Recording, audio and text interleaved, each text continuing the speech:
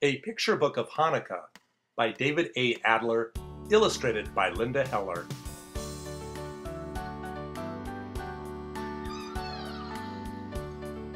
The story of Hanukkah begins in Israel long ago. The Jewish people survived one king after another.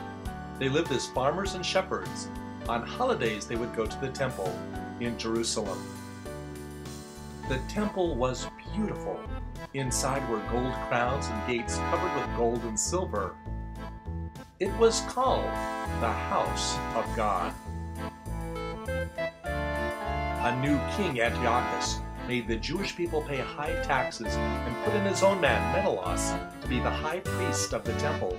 Menelaus stole gold and silver from the temple and sent it to Antiochus. After hearing that, the Jewish people drove Menelaus out of the temple. Antiochus and his army stormed the city.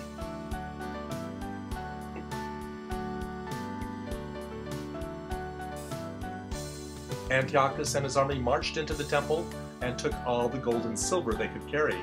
They put up a Greek idol and made the Jewish people bow down to it. In the town of Modin, Mattathias and his 5 sons refused to bow down to the idol. He and his sons and many other Jews fled to the hills.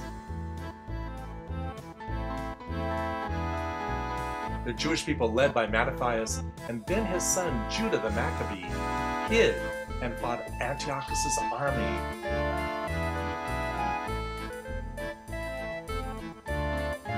Even though the Jewish people were small in number, their clever ways helped them defeat Antiochus' army.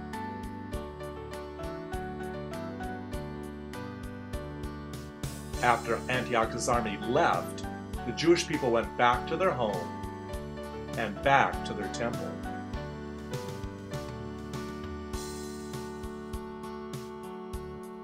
They found their temple trashed and ruined, and you can imagine how they felt when they saw this destruction.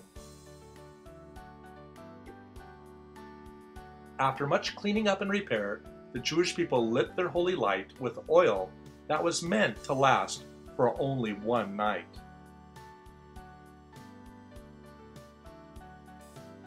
They were amazed that this oil burned for 8 days. They decided that this miracle was a miracle, like them being able to get rid of Antiochus' army. They decided to celebrate this every year with a holiday called Hanukkah, which means dedication. Every year, Jewish people celebrate Hanukkah by lighting the menorah, playing dreidel, and giving gelt. The menorah holds 8 candles to celebrate the 8 days the oil burned in the temple. And that is the story of Hanukkah. And these are different menorahs that Jewish families may use to celebrate the wonderful happy holiday called Hanukkah.